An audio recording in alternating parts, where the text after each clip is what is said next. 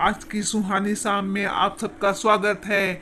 और मैं देख रहा हूँ जैसा कि अपने चारों तरफ हुस्न की मलिकाओं को देख देख करके मुझे बड़ी खुशी सी हो रही है और शर्म भी आ रही है कि मैं कैसे अपने इमोशंस को अपने कंट्रोल में रखूं। बट बड़ा अच्छा लग रहा है इन सबको देख करके।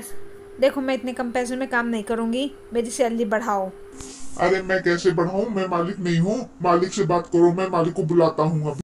अरे तुम्हें क्या हो गया? सारी लिख के सामने क्यों मेरा कचूमर निकाल रही हो?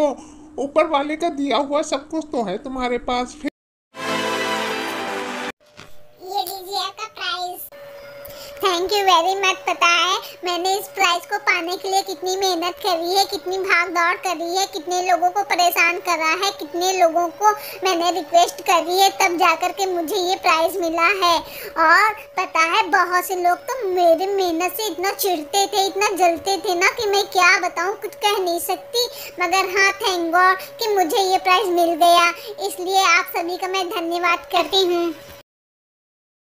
हमें तो पता ही नहीं था कि लोग इतनी मेहनत करते हैं। वाह भाई। हाँ, तुम्हें कैसे पता होगा? सारा दिन तुम बस लेटी ही तो रहती हो और कुछ करती क्या हो? मेहनत करने से पूछो। वाह, सो ब्यूटीफुल लेडी। अरे आपसे तो कम ही हूँ। खैर, मैं अपनी तारीफ क्या कहूँ खुद से, आप लोग तो खुद देख ही रहे होंगे।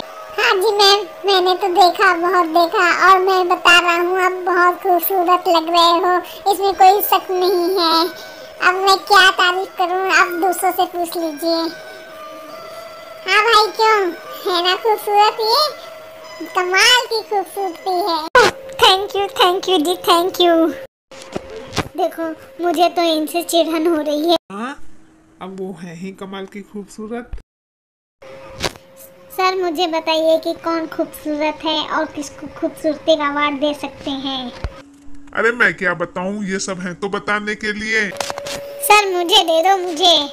अच्छा, तो तुम ही ले जाओ। सर आपने ये अवार्ड देकर मुझे बहुत बड़ा एहसान कर दिया है, वरना आजकल मुझे कोई पूछता ही कहाँ है। ये तो आपकी बहुत बड़ी मेहरबानी हो गई। मैं इस चीज का बड़ा शुक्रगुजार हूँ। लो जी, इनको भी अवार्ड मिल गया। पता नहीं मेरा नंबर कब आएगा, काश जल्दी से आ जाए। पता है मैंने भी बहुत सपने देखे हैं कि एक दिन मुझे भी बेस्ट अवार्ड मिलेगा। अरे तुम चिंता क्यों कर रही हो? आएगा आएगा। अरे कब आएगा? बुढ़िया ना हो जाऊं जब तक कि आएगा, तो फिर क्या फायदा? बुढ़ापे में मिलेगा अवार्ड तो मैं क्या करूँगी इस अवार्ड का, जब कोई देखने वाला ही नहीं होगा। हाँ, मुझे तो अभी चाहिए। देखो, सब्र का फल मीठा होता है। बड़े बुजुर्ग कह गए हैं कि जितना सब्र करोगे उतना ही अच्छा परिणाम होगा। अरे छोड़ो अपनी ढकियानुसी बातें, मुझे नहीं सुननी। मैं तो बस अपने सपने ही देख रही हूँ कि जिस दिन मुझे मिलेगा ना, तो मैं उसको लेकर के पूरी दुनिया घूमूंगी, सबको बताऊंगी कि ये मुझे अवार्ड मिला है। ठीक है? अरे जल्दी जल्दी आओ, अरे जल्दी जल्दी आओ। कैसे चल रहे हो? कहीं हम लेट ना हो जाएं। चलो भाई, हम आ गए हैं। अरे हम यहाँ अवार्ड लेने नहीं, अवार्ड देने आए हैं। अब जल्दी से नाम बताओ किसको देना है। सारी ही खूबसूरत हैं, चलो आप ही आ जाइए। Thank you. अरे मेरा नाम बुलाया जाएगा, मुझे तो बिल्कुल यकीन ही नहीं हो रहा। मैं तो बहुत सरप्राइज हूँ, मुझे समझ में नहीं आ रहा कि मैं क्या बोलूँ। मैं जा रही हूँ। ये क्या था?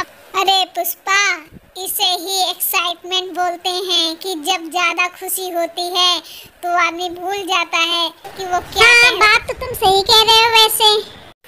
अरे मेरी तो हर बात ही निराली है। ओह, अब इतना भी ना छोका करो। ठीक है, समझ गई कि हाँ तुम्हें थोड़ा सा नॉलेज है। खैर चलो घर, अब रोटियां बनाओ चल करके। जो तुम्हारा काम है वही करो।